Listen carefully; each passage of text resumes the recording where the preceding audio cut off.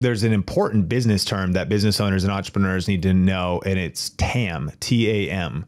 And it stands for total addressable market. And so if you were doing market research and you were starting a new endeavor, you're asking, how much potential in this market is there? This is why they might say, the health and wellness industry is a multi-trillion-dollar industry, and you get the specific numbers. This is why it's interesting that the creator economy, Forbes said, was valuated at the beginning of the year at 20 billion, and it's estimated to be 104.2 billion by the end of 2022. So that's 5x growth. So you go, okay, like, in my case, actually being an individual that serves creators, it's not like I'm working on the typewriter and the PC is about to come here. We're literally in a wave.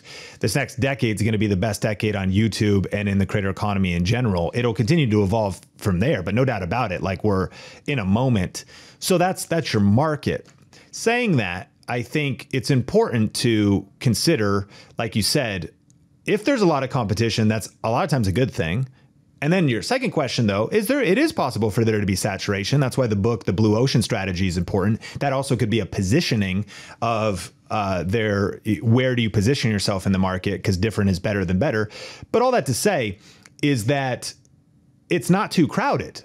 Like, if you're listening to this, and even if in all your research, you probably are still just doing mental gymnastics to like keep yourself from really just stepping out and going for it. Like in a 6-7 billion people on the planet world, and because of the internet, with like half of those people now, it's like literally 4 billion are on the internet with at least mobile devices.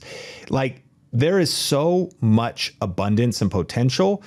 And I like to think about it like this. I grew up in Seattle. Coffee is major in Seattle. Starbucks, home of Starbucks, Seattle's best coffee. And on every corner, there's also an espresso stand. And one reason why is because people are commuting to work, and there might be two across from each other, because it's got to be the easy right turn in and the easy right turn out. They're not going to cross traffic during the busiest times. So if you think about it, you could look at one thing and say, man, should I open up a coffee shop? There's already coffee shops everywhere. But what happens is there's always new coffee shops. Why? Because people drink coffee. It's kind of like, should I open up a restaurant? I don't know. I think the food market, people eating food, but food is tapped out. I don't know if people are going to keep eating food either. It's tapped out. Thanks for watching Mark Savant Media. Here we're going to help you create a better content in less time and turn that attention into income. If you love this video, you're going to love these videos here. Click the one. Me and my team specially selected this just for you. Click the link, check out the video. I'll catch you here next time on Mark Savant Media.